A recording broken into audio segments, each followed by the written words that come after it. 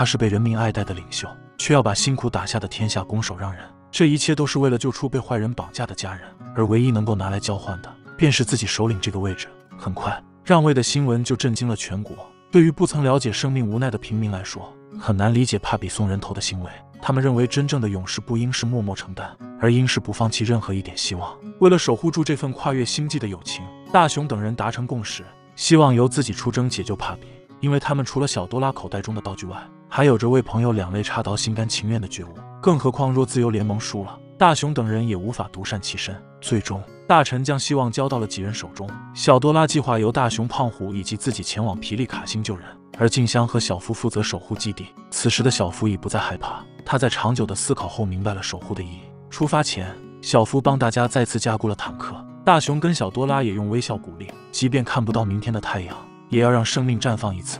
命运或许总是不如人愿，但人类往往会在矛盾和艰辛中慢慢变得成熟起来。他们彼此做着最后的道别，但同时又对彼此抱有希望。相见时难别亦难，东风无力百花残，说的或许就是几人此时的心境。为了不再进入皮利卡星时被敌方的雷达发现，小多拉决定模仿流星坠落，这样就有可能会被敌方忽略。于是几人以一种放纵的姿态进入了自由落体，在即将落地的瞬间，利用空气炮制造阻力，让几人得以在敌方的监控下抵达皮利卡星。降落后的几人准备张开手臂大干一场，可坦克逛街过于招摇，于是小多拉用隐形喷雾将众人变成透明人，再将坦克沉入地底，便跟着绿毛狗飞往了城镇方向。可即便他们的计划天衣无缝，但在降落时产生的微小波动，还是将几人的存在暴露在了敌军面前。敌军决定加强守卫，布置警戒线，等待大雄他们露出破绽。大雄等人来到了首都，却发现这里人烟罕至。可这里在政变发生之前也曾是一片繁华。无尽的战火席卷首都，让人们在肉体上惨遭折磨，而墙壁上敌军将军的巨大画像又对人们进行着无时无刻的监视。肉体与精神上的双重折磨，迫使他们离开了自己的故土，所以才会有自由联盟的存在，希望把家园变回曾经那个熟悉温馨的故乡。可就在即将抵达自由联盟基地时，大雄几人的身体却由透明变成了尸体。几人疯狂地冲向基地的入口，可就在破门而入之后，墙角处的画像却转动起了双眼。